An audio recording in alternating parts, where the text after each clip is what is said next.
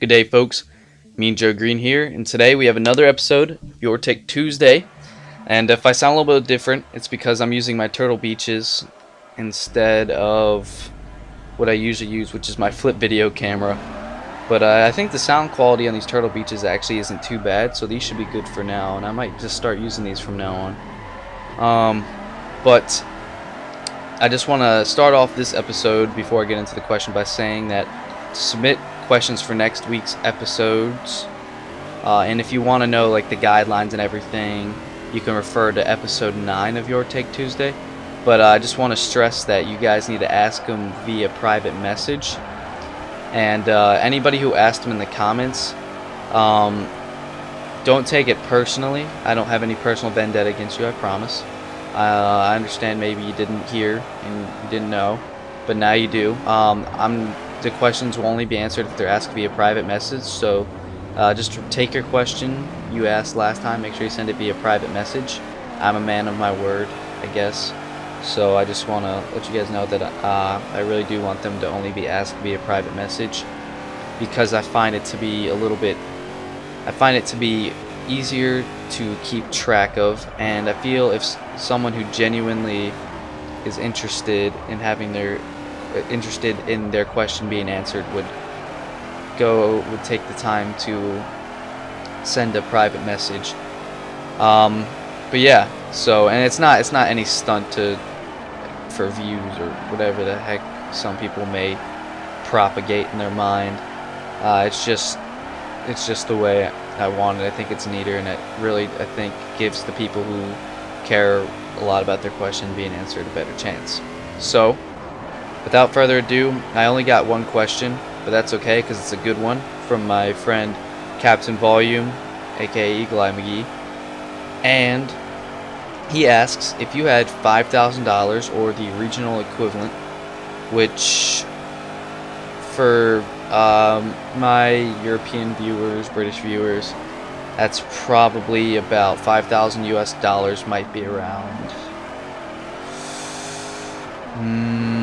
maybe 3,700 pounds, something like that. It's probably closer to about between 36 and 3,700 imperial pounds. So, but if you had $5,000, what kind of car would you buy?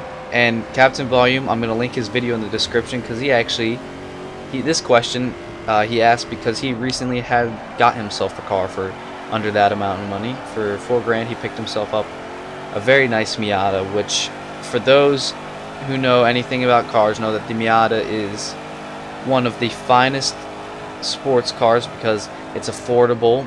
It has it's probably one of the most connected to the road cars you can buy even to this day, and it's just overall a fantastic car, and that's why it's the top selling sports car in the world. But I was recently looking for cars in this price range. I always like to look at cars in the price ranges. I have myself little price range brackets. I don't know. I just like to look at cars, even though I have one already. But personally, as much as tempting and as awesome as a sports car would be, like a Miata, I would like 5 seats, because I want something I can carry stuff in, and something with a little bit that's pretty practical, and I can carry my friends around and stuff. And for me, the car that I was really bent on getting, but I couldn't find one that I really liked, was a Nissan Maxima, preferably from the 95 to 99 era of that generation, because I've said it before, my family and I myself, we've had a very good run with Nissan, and we've only owned 3, or, well, actually I guess that's a pretty good number, but my dad's owned 3 of them. His first Nissan, when I was the first car that I remember my dad having was a 1990, I think it was a 1999 Maxima GXE with the 5-speed. It was white. It was a beautiful car, and I was too young to realize that my dad was driving a stick shift car. but he said it was a fun car. They're quick, and since it's a Nissan, you know, it's reliable too. And personally, that body style, for some odd reason, I love it.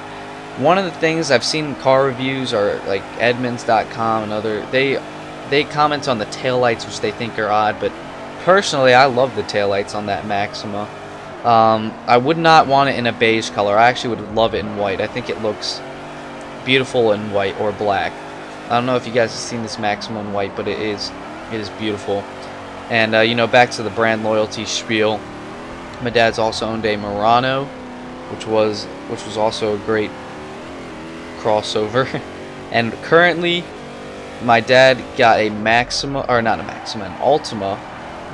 Ooh, ouch. Currently, my dad got an Altima, and he drove that for about a year, and then he got a different company car. And now my mom got rid of her Chevy Traverse, which has solidified my disdain for General Motors. It's not that I have a problem with a lot. I still like a fair amount of General Motors cars, and you know, I'm drifting one right now. I love the GTO, basically Holdens. I love the Holdens. I love the Cadillac. The Cadillac CTS-V is still probably one of my favorite vehicles of all time. But a lot of their cars, you know, I guess, I don't know, I don't really like the Camaro. I don't know why I don't like the Camaro or the Silverado, the Suburban, the Cruise, the Sonic's a decent little car, but for the most part, I don't know. Their muscle cars are nice, but you know, that's where the rivalry really begins when it comes to muscle cars. But that's, I just completely went off topic. But so I guess that's my answer. If I had 5,000 pounds, I would, or $5,000, I would make the most of that budget and try to find the most mint Maxima with the 5-speed I could get, preferably in white or black. But you know, beggars can't be choosers. Although I would try to avoid any Maxima in beige, because that color is just nasty on that car. But yeah, guys, so remember to answer in the comments, if you had $5,000 or about 3,700 pounds, what kind of car would you buy? Anyway, guys, thanks for watching, and I hope you enjoyed this drifting gameplay. I'm actually gonna upload, I have a lot of good drifting gameplay, or I guess good by my standards, stockpiled, so you should be seeing more up tomorrow. So yeah, guys, thanks for watching, and have a fantastic day.